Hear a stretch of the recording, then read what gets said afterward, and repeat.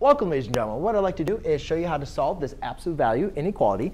And to do this, what we notice, whenever we have an absolute value, again, we need to create our two cases. But when we create our two cases, remember, we're creating a compound inequality. And when I have an absolute value that is greater than or equal to, we're going to create a compound inequality that's going to be in the OR fashion.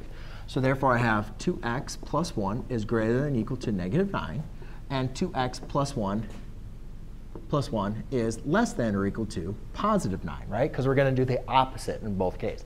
So now I just go ahead and solve. So I subtract 1. So I have 2x is greater than or equal to -10. Divide by 2. Divide by 2. X is greater than or equal to a -5. And then here, subtract 1, subtract 1. 2x is less than or equal to 8. Divide by 2. Divide by 2. X is less than or equal to 4. So basically, if we were going to graph these kind of separately, here, I'll just kind of do two smaller graphs and then one large graph. Remember, remember the and, when we're graphing compound inequalities with and, we're only graphing where they intersect. But with or, we're graphing both of them kind of combined. So at -5, let's say here's -5. I need to graph all the terms. Let's do it over here, actually. Let's say -5, 0. I need to graph all the terms that are greater than -5. So I'm going to fill that in because it's greater than or equal to. And then it's going to be all the terms going past 0 in this direction.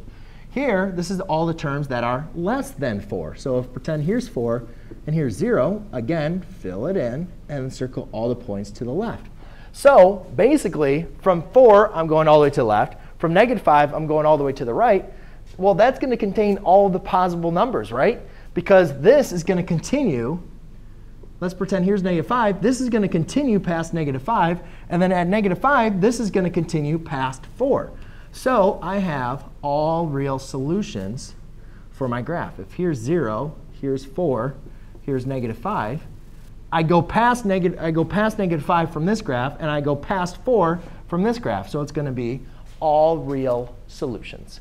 There you go, ladies and gentlemen. That is how you solve your compound inequality. Thanks.